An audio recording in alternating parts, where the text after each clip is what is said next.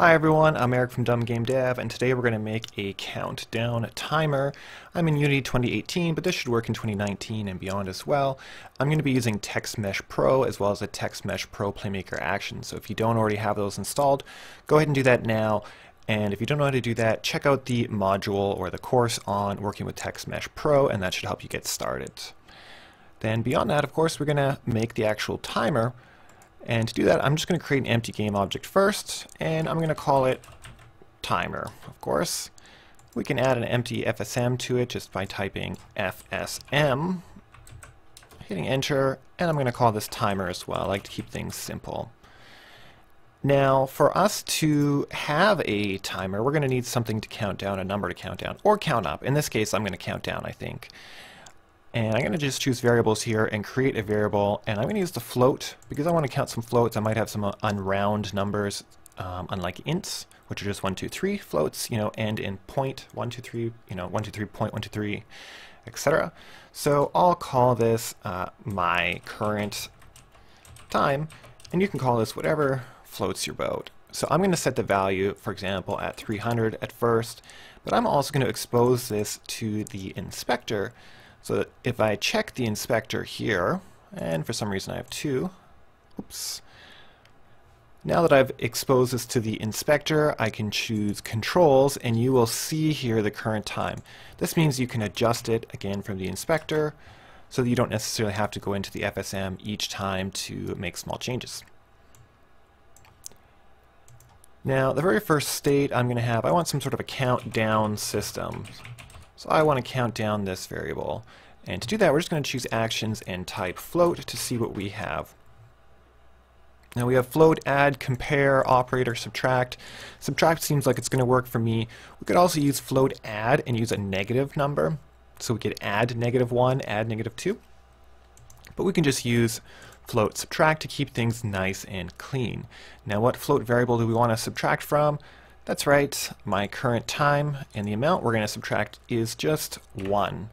We're going to do this every frame so that it runs continuously, as well as we're going to do per second. It's going to remove 1 per second. That means this is 500 seconds of time. So you may have to do a little math there to figure out exactly how many minutes or hours you want to count down from, but I think you can probably handle that. So let's make sure we have debug ticked off here, which means that we can see the number go down, and we'll hit play.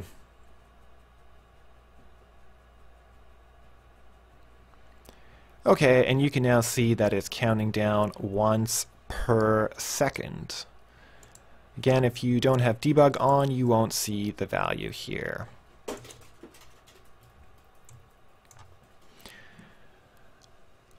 Well, this is all fine and dandy, but now it's just in our editor, in our inspector here, but not actually in the scene in any way.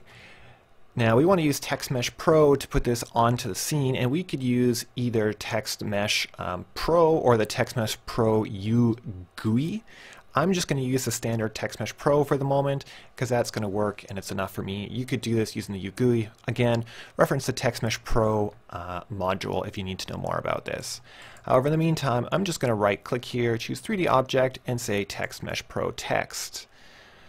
And I still need to import the essentials here, so I'm going to click that, and it's going to import all the essentials. This is the first time I've used TextMesh Pro in this specific project. And there we go. We have some sample text. I'm going to click F and then just sort of rotate around until I find sort of an angle that I can read. And we've got some sample text here. So let's check the inspector. I'm going to call this time or timer, just so I know what I'm dealing with to keep everything nice and clean. So how do we get our text here, or time, onto the text itself? Well, the thing is with TextMesh Pro and any kind of text in C# or Playmaker, whatever it is, we can't simply just put an int or a float into text. We actually have to convert this into a string. So we're going to need a way to do that. So let's check the actions first here and see what we have. Let's see. I think there's a specific action called for this called convert seconds to string. Bam, that works for us. And you can see that it has a specific formatting here, and what this is going to do is change our string of seconds into, I believe here we have hours, minutes, seconds, and we'll see in a minute. So what is the second variable we want to use? We're going to use my current time.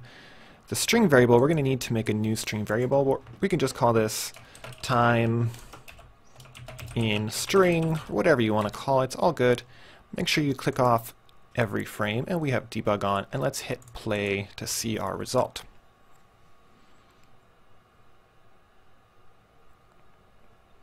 And here you can see that this is actually 8 minutes and 17 seconds, and it also counts down our milliseconds nicely as well.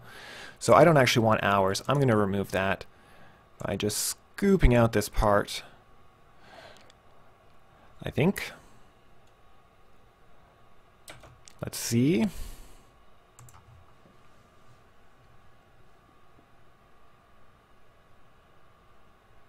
And that works for me, all good. Okay, so the next thing we want is to actually get this string onto our screen in some way. And of course we're going to use Text Mesh Pro to do that, so let's just search, I think it's called set text. So let's just check under the Text Mesh Pro basic here, and it's called set text mesh pro text. Wait. Okay, so it's telling us this game object requires a Text Mesh Pro component. Because it's using the owner, it's actually looking at the timer. We want to feed it this Text Mesh Pro object, so we're going to choose specify game object. Just drag and drop that in there. The text we want to feed is we're going to click this little icon here so that we can get our string. Make sure we hit every frame and then push play.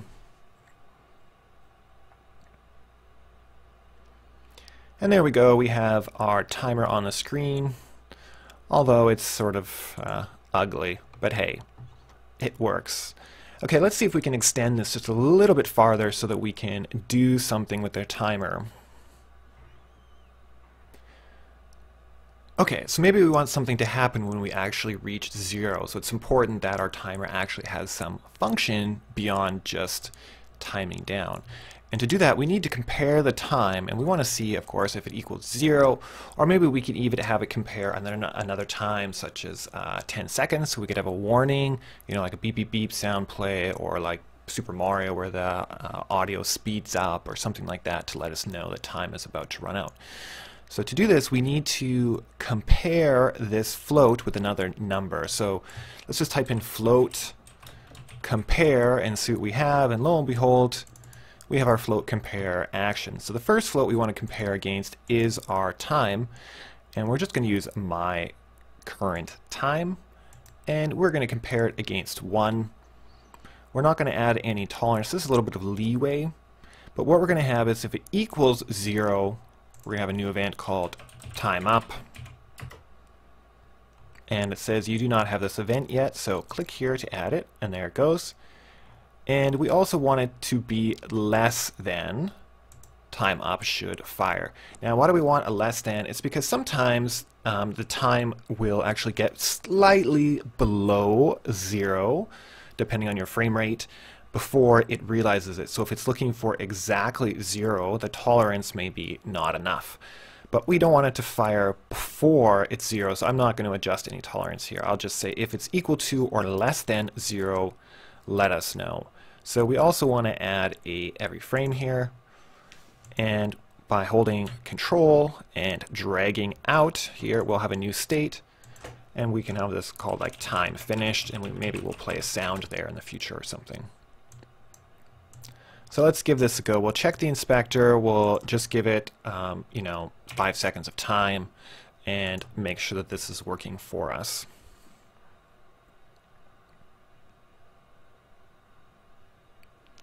And we're counting down 3, 2, 1, 0, and we can see that it has stopped. If you look at this here, it's actually slightly less than 0 as we suspected. although it is showing 0 on the screen. So on your time finish, you might want to adjust this so that it says, 0 or time up exactly, rather than have this sort of -0 milliseconds.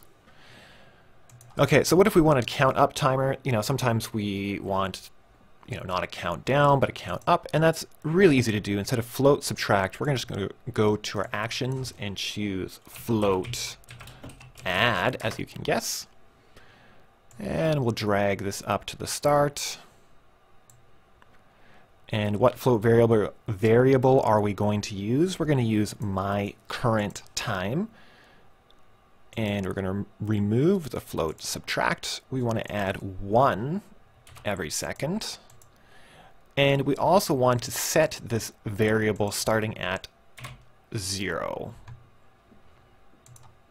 Of course, in this case, let's see we don't trigger accidentally into time finish. Nope, we didn't. And now we're counting up. So there you go, everyone. Simple way to create a simple timer to use in your game. And to adjust the format, again, we can just remove some of these options if you only want it to be seconds, or you want to, for example, have, instead of M, you can have minutes, or just remove the M altogether.